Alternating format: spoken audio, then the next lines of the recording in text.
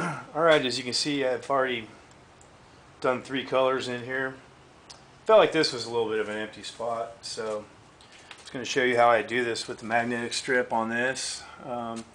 What's kind of nice about doing digital is if you do screw up someplace, you can always just cover it with another color or just hit it again with the paint.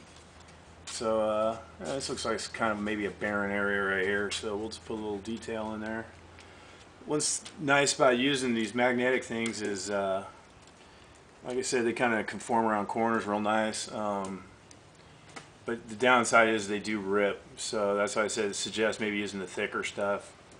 What I'll do now is I'll mask around over here real quick using the other stuff that, well, I just want to use this one right here, so we'll mask the rest of it out. Alright, I've gone ahead and masked off the area I wanted to mask off. What I'm going to do is probably just use a piece of paper for this here, just a piece of cardboard, and just to block that off. This ain't going to be a real big shot, so this should work just fine. Just keeping the overspray down a minute. Once again, I'm just going to, since this one's smaller, just hit it until you can see the coverage, because it's too heavy and it will be shiny, so you just want to avoid that. Minimal, and that's it.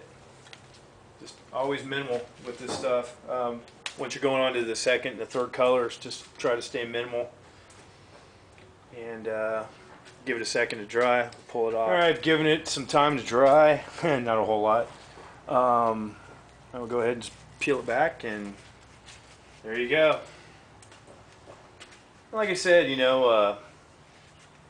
just try to be random with it. Just try to have as many patterns as you can. That way you can continually reuse them in different ways.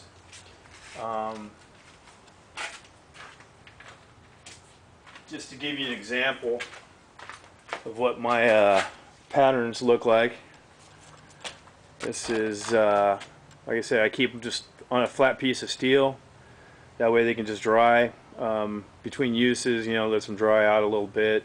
If you get a thicker ones, you could possibly wipe them down with a little bit of acetone or whatever chemical, like maybe, I don't know, alcohol. So that's up to you guys. Figure out what works for you.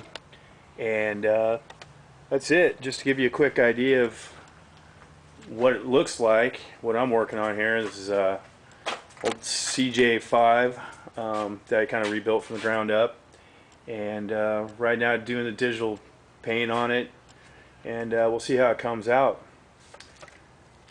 Just to give you the idea of what the finished product, well, at least my finished product, looks like. This is the dashboard, and I don't know, I guess you want to call it maybe my second attempt at doing the digital.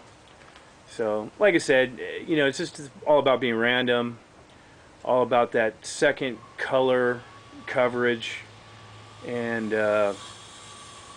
just don't think too hard about it. Otherwise, you'll go nuts.